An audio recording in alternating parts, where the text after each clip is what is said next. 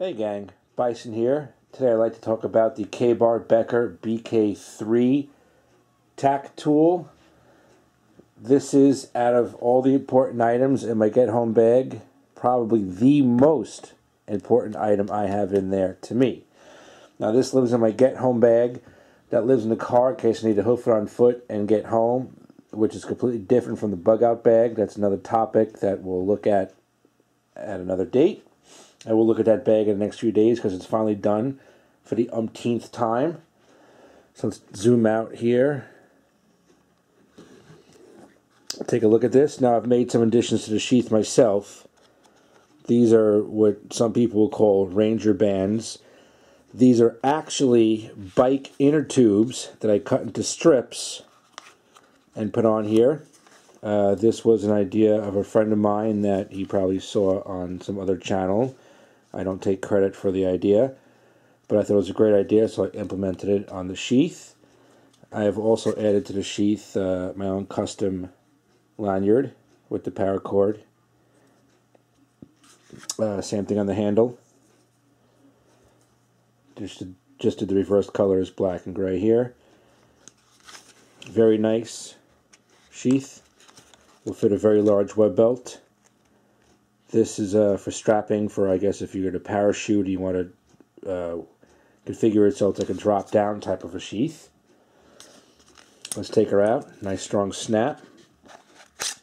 Holds in the sheath very nicely.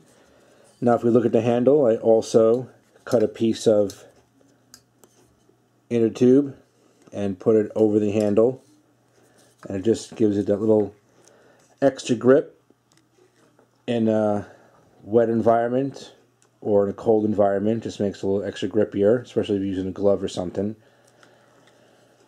So here it is. The overall length of this bad boy is 12.5 inches. The blade length is 7 inches.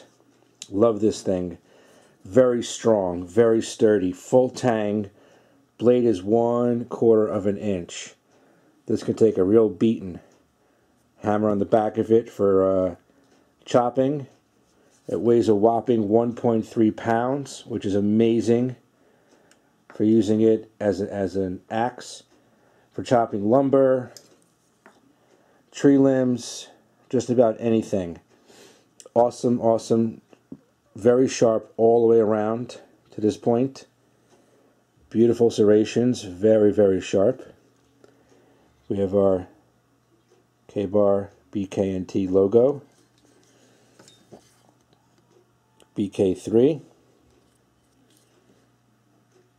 Nice chisel point here for prying, for digging. This is an everything tool. This tool can double as a hammer. It's a chisel. It's a pry bar. It's a hatchet. It's a knife. Now this guy here is the only disappointing feature on this knife. They have this cord cutter or seatbelt cutter. It's pretty dull. It doesn't cut anything too well. It wouldn't cut power cord. It took a lot of effort to cut through the parachute cord. So that is slightly disappointing. But overall, all the amazing features on this thing, that's the least of the worries. The angle edge is 15 degrees. Makes a very nice sharpening. The steel is 1095 Crow Van with a flat grind. This is just beautiful. So I just wanted you guys to take a look at this. This is my prize item in the get home bag. We'll put it to the test one day in a video, and hopefully never in the field in a situation, but if I have to, I have it.